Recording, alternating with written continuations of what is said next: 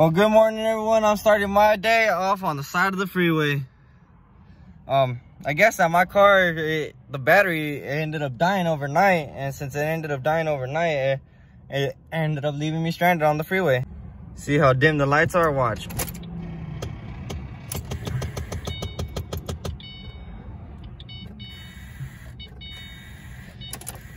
My battery went out. Well, everybody, ended up coming out to being a dead battery. My girlfriend ended up helping me out. She ended up going and picking me up from the freeway. She ended up helping me out, and then the guys here at AutoZone, where I'm always at, the guy that actually knows me, I first walked in, he already knew what I was here for, buying something. So yep, I ended up having warranty on my battery. Like I say, everything you buy should have warranty. You should get warranty on everything, on every little thing. So yeah, your boy's walking out of here with a brand new battery. Let's see if this sucker starts.